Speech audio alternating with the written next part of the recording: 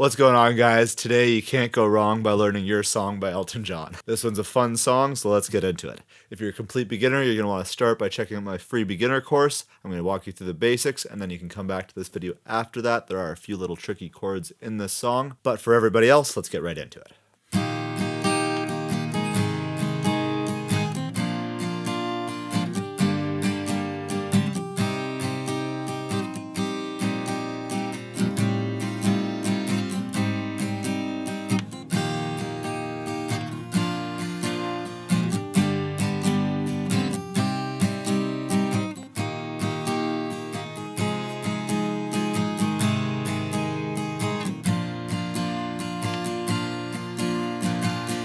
Okay, so this part here is all of the verses. What you can hear here is we've got one strumming pattern that we're playing through the entire thing, but the tricky part is that we have a ton of different chords. So it's going to make it way easier if to memorize them. You check out the lyrics with chords on top of them in the description below this video. Follow along with that. It's going to be way easier than if you just try and listen to me. Alright, so our strumming pattern starting on a D is going to be so down, down, up, down, up, down, down, up, down, up, down, down, up, down, up, down, down, up, down, up. So we're playing that strumming pattern once on each chord before switching. We've got 4 sets of 4 chords. So to start off, our first 4 are going to be D, G, A, and F sharp minor. So that first section,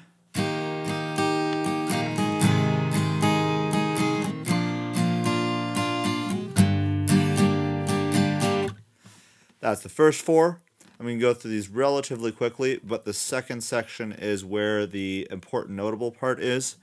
We've got a B minor to a B minor slash A, and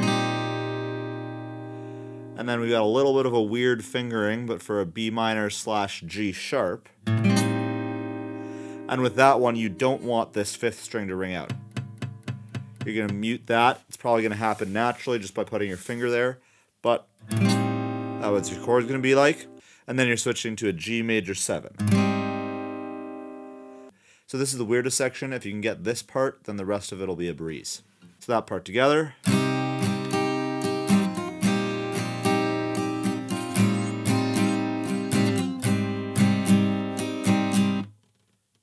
So that's that 4. Now we're up to 8 chords. Our next 4 are going to be D, A, F sharp, and B minor. And you get the idea by now. It's just played on that same strumming pattern on each chord.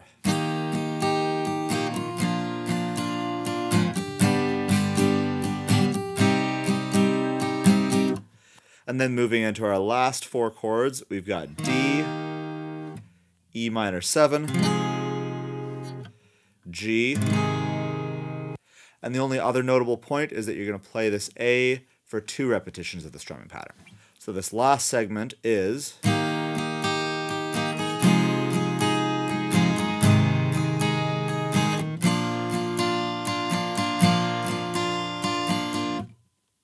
and right there is the entire verse.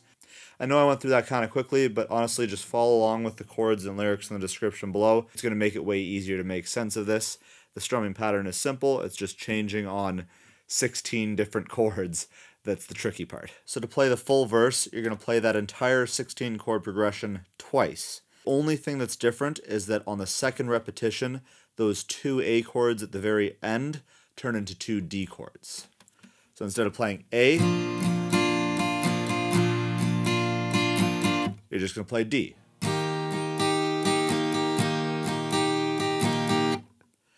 And that's all there is to it. So one super ridiculously long chord progression and a single strumming pattern, and that's the entire verse. So now I'll play the entire thing again for you so you can follow along.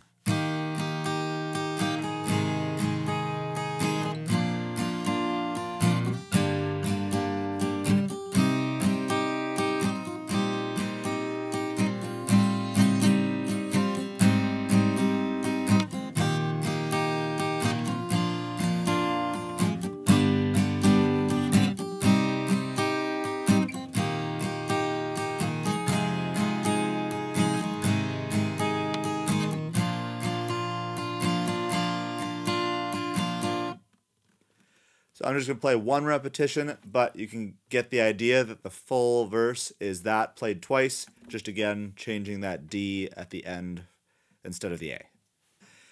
Okay, so moving into the chorus, here's what we've got.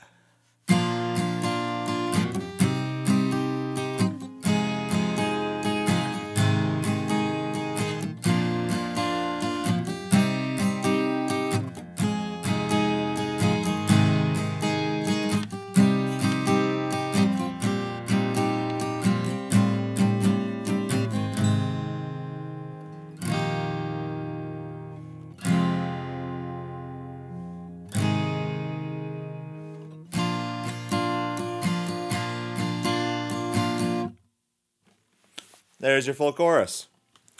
So you can see this one's very similar in the structure to the verses. This is just a little bit simpler. We've got a few less chords, and we've already learned the tough part from this. So our first four chords are going to be A, B minor, E minor 7, and G. Again, we're just playing our same strumming pattern from the verse, and we're playing each chord for one repetition of the strumming pattern before moving on. So you're going to play those four chords, and you're going to play that twice. So it's going to go A, B minor, E minor 7, G, and then A, B minor, E minor 7, G. So then after that, the next four chords are going to be this annoying run that we've got here with the B minor to the B minor slash A, and then this really annoying B minor slash G sharp. We've already played those three chords, and then this time we're just going to switch it up and play a G6 at the end. Which is just like a G, except we're taking off this string so that we get that sixth note, which is the E. So we've got B minor slash A, B minor slash G sharp, to a G6. So those are the next four chords, and they're all played on the same strumming pattern except that G6, which is going to be held for 4 beats. So that part is...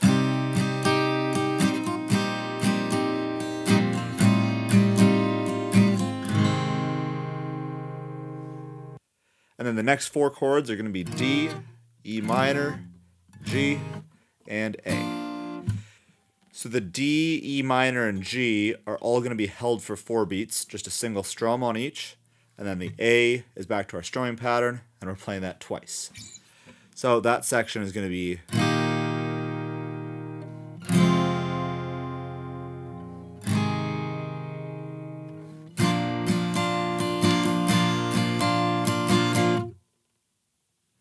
Pretty simple. It's just a bit tricky to wrap your head around. And again, just like the verse, the trickiest part of this is going to be just memorizing the chords. But follow along with the chords and lyrics in the description below. That's going to help you out way more. And just play it a bunch of times, memorize the chords. And by the time you've got the chords memorized, it'll be effortless to play. Okay, that's going to lead us to the final and easiest part of the song, which is the part played in the intro, the break, and the outro. And this is going to be really easy to learn compared to the other parts. All it is D, G, A, and G on our strumming pattern. That's it. So this entire section is just this.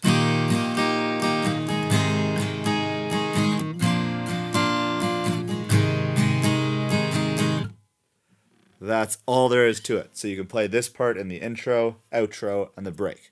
And if you can play those 3 parts, you can play the entire song.